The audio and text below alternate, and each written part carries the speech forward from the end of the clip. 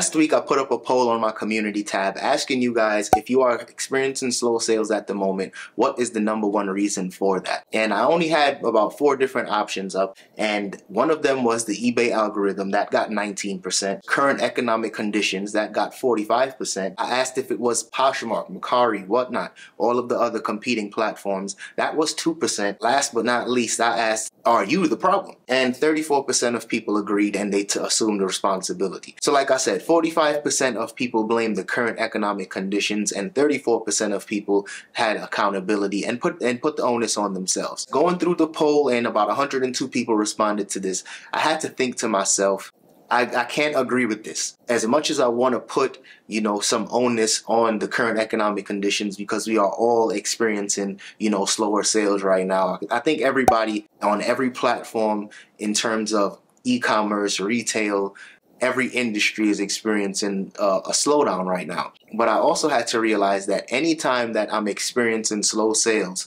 or anything negative is happening within my business, I ask myself a series of questions, and that usually does flip a switch in my mind and just gives me that motivation and gets me going. And slowly but surely, my business always turns around. And that's what I've been experiencing lately as well. And my business is starting to, experience better sales. So I'll go through all of the questions that I typically ask myself, and hopefully this will also flip a switch in your mind as well. Without further ado, let's get into it. First question that I ask myself anytime I'm experiencing slow sales or just a downtime within my business, the first question I ask myself is, are you waking up early and staying up late in order to complete your goals? And typically that is usually the first thing that comes to mind, because when I originally started this business 8 years ago, I was the type of person that would wake up really, really early and I would always stay up really, really late. Keep in mind, this is before I was married. This was before I had children. So being able to keep up that mentality and keep up that mindset, or that work ethic for that matter, was a little easier because I had less responsibilities. However, I realized that once more responsibilities do come your way and you do become a little older and you have more on your plate, it's so easy to put the blame on other people. However, I realized that sometimes I do sleep in a little too long. Sometimes I'm trying to go to bed a little early because I am tired throughout the day. And I've realized that if you have a specific goal, you have to be willing to sacrifice certain things. Certain things might be sleep. I'm not saying that we're not supposed to take care of ourselves, because that's also a question that I'll get into later in the video. But you have to sacrifice something for at least a certain period of time. And I think more recently, I've realized that sometimes I am waking up a little too late. Sometimes I'm going to bed a little too early, and you have to sacrifice something. So sometimes you just have to ask yourself, what is it that you can do in order to complete all of your goals? Because if you're working a 9-to-5 and you're treating your eBay or your Poshmark business as a side hustle, and of course you have to do this after work or sometimes before work, you have to put in the time. You have to put in somewhat of a sacrifice in order to get these things done. So that's always the first question I ask. And unfortunately, I had to realize for myself, I wasn't waking up early enough, and on certain days, I'm not staying up late enough to complete all of my goals. Next question that I always ask myself is that, am I going the extra mile? And for me, the extra mile might mean responding to customers' questions a little faster. Sometimes going the extra mile might literally mean driving the extra mile to hit up that second, third, or fourth thrift store for the day. And since having kids, it's been a shortage of time for me, but I also realized that sometimes I'm not going the extra mile as much as I should. I'm not hitting up that 5th, 6th, or 7th thrift store like I used to when I first started out. Or I'm not going to garage sales as early as I used to go, and because of that, I'm starting to find the scraps. And you realize that you have to keep up a certain work ethic in order to see success. And for me, driving that extra mile, sometimes your first 2 or 3 stores, you might not find anything worthwhile, and that maybe that last 5th or 6th store is when you start to find the really good profitable items. So for me, I realized that you always have to go that extra mile. Sometimes it might not necessarily physically mean driving an extra mile, but it might just mean putting up some extra listings throughout the day, or answering customers' questions a little faster, or spending a little more time doing some research on the back end before you list an item. That way, you're capitalizing on all of your profit.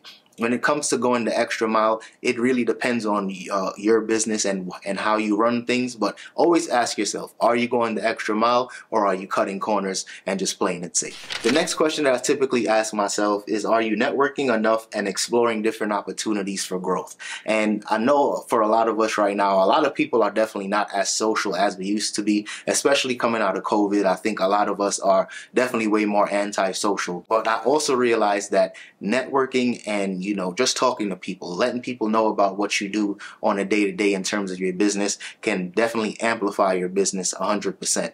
So I typically ask myself, am I networking enough? Am I putting myself out there enough in order to, plant some seeds? Because that initial interaction that you may have with a vendor or someone at the thrift store or somebody at a flea market, that initial conversation might just be planting a seed.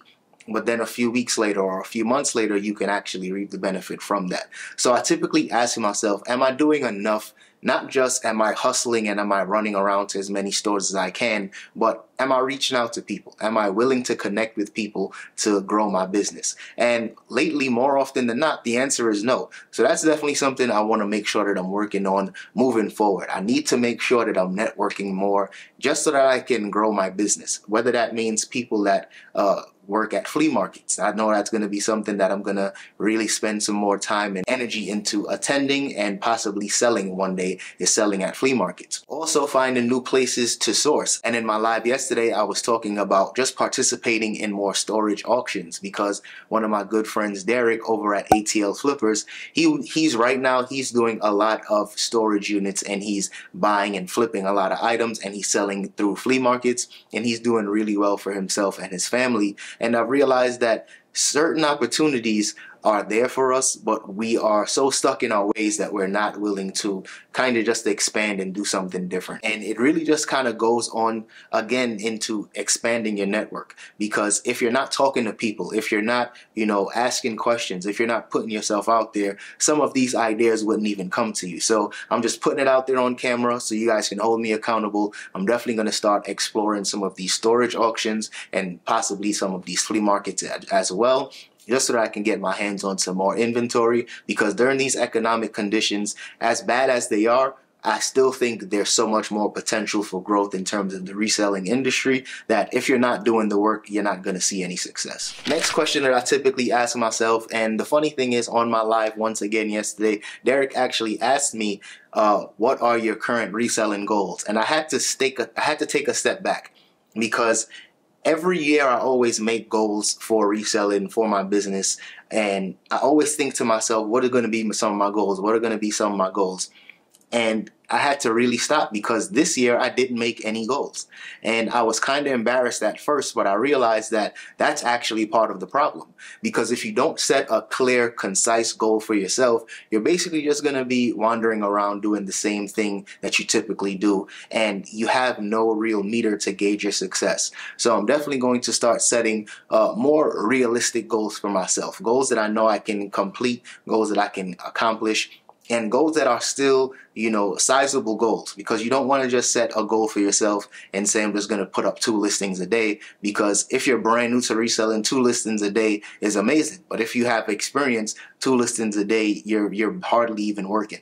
So for me, the goals of just keeping those goals at the forefront of your mind is going to be enough to motivate you to wake up early, to do the extra networking, to educate yourself a little more on different categories and stuff like that. So definitely keep that in mind if you guys are kind of struggling at the moment when it comes to your business, because I think a lot of people right now, just based on some of the comments that I receive on some of my previous videos, a lot of people right now are struggling with their reselling business. But I always counteract certain stuff with, what am I not doing? What can I do to improve my current situation? And these are just some of the questions that I typically ask myself, but ask yourself some of these same questions as well, because I do think that there's always more that we can do with the time that we have, but it's just, are you willing to actually do what needs to be done in order to see some success? I recently just put out a video in terms of what sold for me recently on Poshmark, and that's another really good tip for you guys, for those of you that are experiencing slow sales.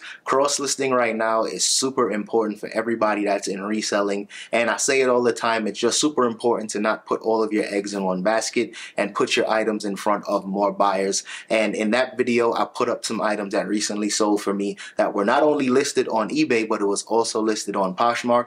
And the ironic thing about it is that once I put some of those items on Poshmark, a lot of them sold almost immediately. So if you haven't checked that out, I'll put that video for you guys right here, and I'll see you guys in the next one. Peace.